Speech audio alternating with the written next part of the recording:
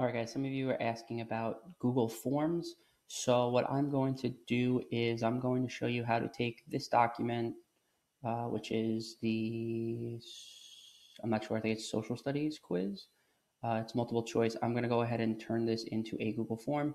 It takes a little bit of time, but it's not too crazy, especially if you have the document, you can copy and paste things directly from the document into your form, which will make it a little faster. I'll also show you some of the other features in here, or sorry, in Google Forms besides just multiple choice. It's good here because we have pictures, so I can show you how to upload pictures into your Google Forms as well. So let's get started with doing that. So obviously we have to come over to our drive. I'm just going to do this in my drive, but if you have something specific for social studies or science, you would put it in there. Like for me, I have a distance learning folder that I have some stuff in, so I'll just throw it in here. So I have my math stuff normally goes in my math classroom here for distance learning, and I'm just going to add this document down here. So I have where I want it in my drive open. I'm going to hit new, more, Google form. So the Google form will open, should be purple. One thing we want to make sure we do right away, and I usually do this before I start putting in any questions, because once I start making my form, I kind of get involved in it and I forget about this.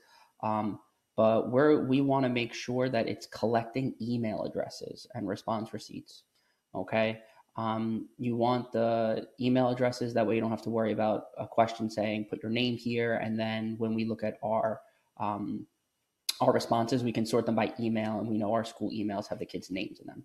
If we wanted to, if this was a quiz or a test, we could limit it to one response per student. We're going to do that. We don't want them taking this multiple times. You can look at your presentation options here, so you could have them show the progress bar. You could shuffle the order of the questions. So if you were to do this in your classroom and kids are sitting next to each other, my number one would be your number three, just so that if someone's trying to copy, they're not getting the same question. So you have that option as well. And then if you want to make this a quiz, which we'll do because this is a quiz, you can turn lock mode on. But right now we're at home, so they can have a phone or another computer or something. But what this does, if I turn lock mode on, they can't open anything else in their computer until they submit the form. The other thing is this is going to release their grade immediately afterward, here being a quiz. I just want to make sure. I think we could change that setting. I'm pretty sure we could change that setting because I've had to release grades before. So we're going to make this a quiz. That's what that did. And because it's multiple choice, it will grade it for us and it will send it back to them. Or this quiz is multiple choice, I should say. So we're going to save those settings. Again, the most important one I'll show you again is this response receipt, collect email and response receipt. Okay, that way, again, you don't have to worry about putting a question for their name. And then if it is a quiz, you do want to make this a quiz. And I'll show you what options we want on our Google Classroom. So here's the form, and it looks like we are, sorry, this over. We're creating a Unit 7 Lesson 1 quiz. So that's what I'm going to title the form. Unit 7, Lesson 1 quiz. And I believe, again, this is social studies, right? Renewable resources, social studies. I'm just going to leave out what it is. I'm not sure. It could be social studies or science. It's about renewable resources. So I put that in, and then let's take a look at the options here for questions before I go in and put this actual quiz in. So over here on the right-hand side shows us our options here. So right now it's at multiple choice, which is what we're going to do because this quiz is multiple choice, but I'll show you the other options too. So for a multiple choice option, I can put my question in here. Okay, and then I can choose the number of options. They always give you one option, right? So I could type in my option here, and then let's say, I wanted a B or C. I can go ahead and hit these add options here to add them in. Okay. And now I have 4 options for this multiple choice question. If I just click off of it, now these are the 4 options. Here's my question up here. Okay. If I needed a picture with it, which you may or may not need, you're just going to click on this upload image. And then you can find the picture you need, whether it's in your drive, or if you want to take a picture with your camera, you can do that as well. You have to allow the camera so that you can do it. Okay, so you could take those pictures. Again, you could upload it right from your computer as well. Or if you wanted to do a Google image search, so let's say you wanted to find a map of the United States. you could find that map, and this would upload that map directly into your question. So again, I'll show you how to do that because there are some images with this quiz. So that's the multiple choice option. And if I wanted to remove an option, I could just click over here like I didn't put the right one in.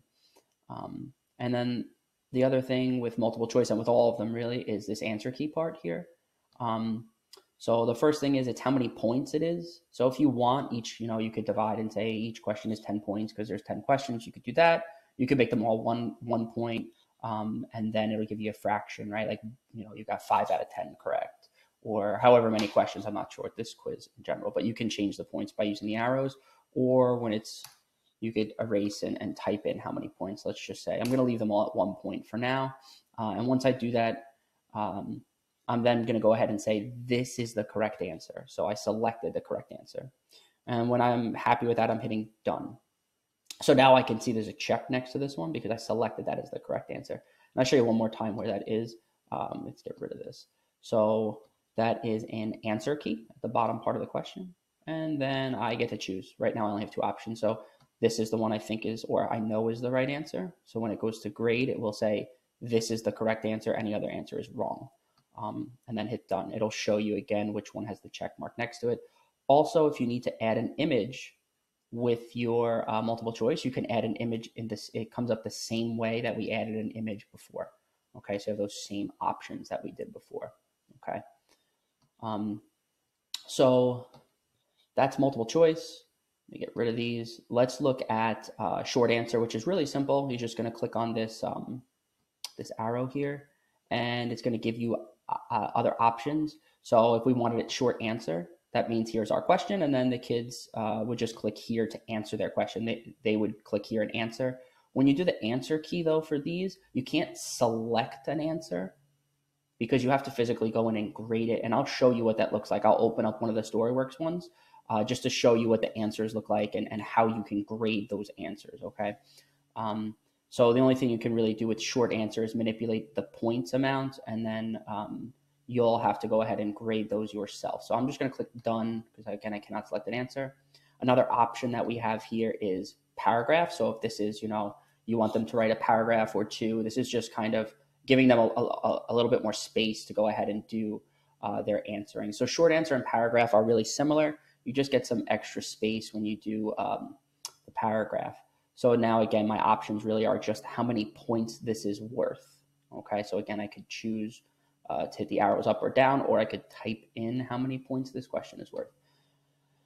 The other features I don't use as much, checkboxes, meaning like, well, maybe there's, the question is saying, check all of the boxes that are true, right? You may have 5 or 6 phrases in here, so I could add options in different phrases, right? And now when I go to my answer key, I'm saying that this one need to be checked off to get full credit.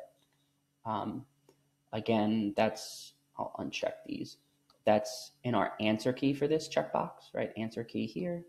And then, you need to check multiple, and they can check multiple boxes within this, okay? I'm determining which boxes and how many boxes need to be checked for the correct answer. And again, when we're done with our answer key, we hit done. Okay, so that's checkboxes. You could upload files into here. These checkboxes for grids, I don't use them really. Casey uses them sometimes.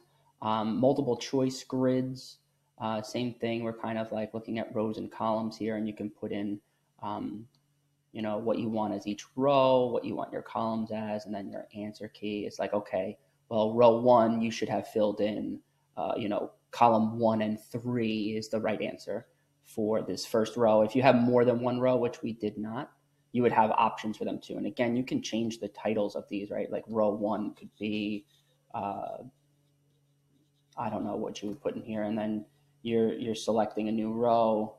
And again, for your answer key, you're saying you should be selecting these columns, this column, this column, and this column. And maybe for row 2, it's these columns. And again, you can change what these are.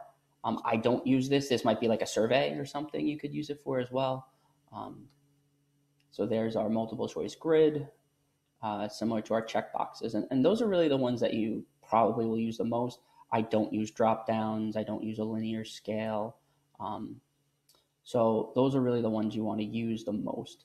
So I'm going to show you how to go ahead and get some of these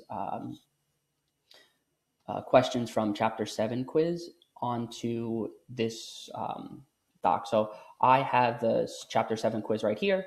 And maybe I'm going to copy this in here, and I just hit Control C. I don't two-finger click. That's copy, Control C. And then for description, I'm just going to paste it. Control V is paste. Okay, just as a subtitle in there because it's giving us a subtitle for this quiz. Now, there's two ways to do this. I know Christina does this. She posts the questions with the ABCD in there, and then all she does is in her questions, this is A, the next option is, or we can add all, A, B, C, D, okay, and then the kids can choose from there. Or if you wanted to, you could go ahead and copy just the question, which I'm going to do right now is just copy this question in here, okay, and paste. Again, I'm hitting Control C and then Control P. Control C is copy, Control V is paste, okay. I put the questions in, and then I could copy and paste all of these answers, right? I could say, all right, well, A is this, and then B. And it doesn't really matter if you use the same order that this quiz has, because again, you can determine what the answer is, right? So even if you kind of mix these in a little bit to be a little bit different, like if I put this D and C, it won't matter because I'm choosing what the answer is anyway. So you could do it this way. This is the way that you might do it. And then the kids would, when they see this, they would just click on one of the answers. So let's see if I can answer this question.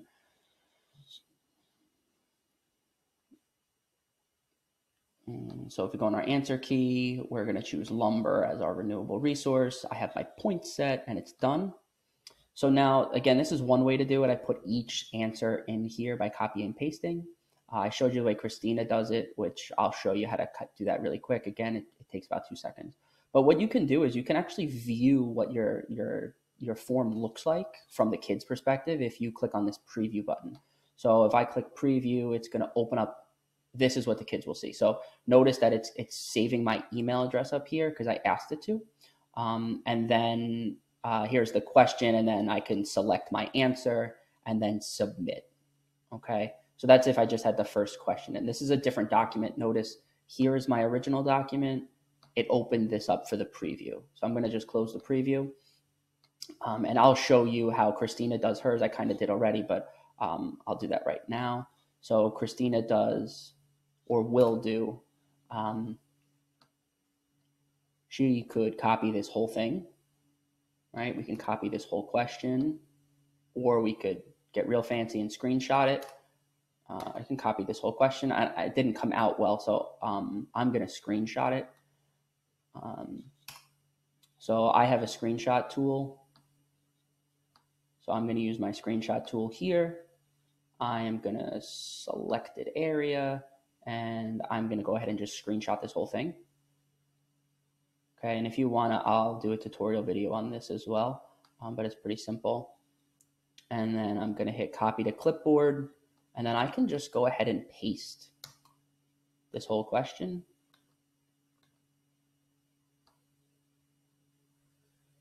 Well, I guess I have to insert it as an image, sorry.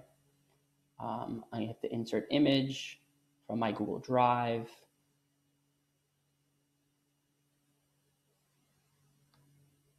And when I find that image, it should be recent image. Right here. Now that image was uploaded or will be uploaded. It's going to take a second. So there's question, right? I could say question 1. Here it is. And then what Christina does is, okay, this is A, add other option. Notice it's giving me the suggestion up here. So I could just click here if I didn't want to. You may not have that option yet. You may have to click through and type in ABCD first, and then it will pop up for you. So there's the first question. That's actually much easier to do. And then for my answer key, I can go ahead and choose A as my answer, and this question is done. So I'll show you that again with the next question. So to insert another question, notice this is only a one question quiz. Right here on the side, we have a add question button. So now my next question comes up. I'm just going to make this question 2. And I'm going to do the same thing. I'm going to screenshot this, okay? So I'm going to screenshot this here. I'm capturing the selected area. And I'm selecting the question I want. I click the save button here. And then I'm actually going to do this. I'm going to show it in my folder and rename it. That way I know it's question number 2. So it's down here. It's highlighted for me. I'm using 2 fingers if you have a Chromebook to get this to come up. Rename. And let's do Unit 7, Lesson 1 quiz. And I'm just going to put the number 2 so that I know it's the question is for question number 2. I'll do a video right after this showing you how to use Screenshot.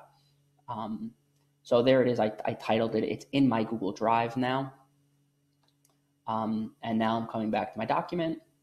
I am clicking this image button here, and I'm going my Google Drive. And then I'm going to go ahead. I hate this view, like that one. Click on recent, and it should be towards the top. There it is. My question is in.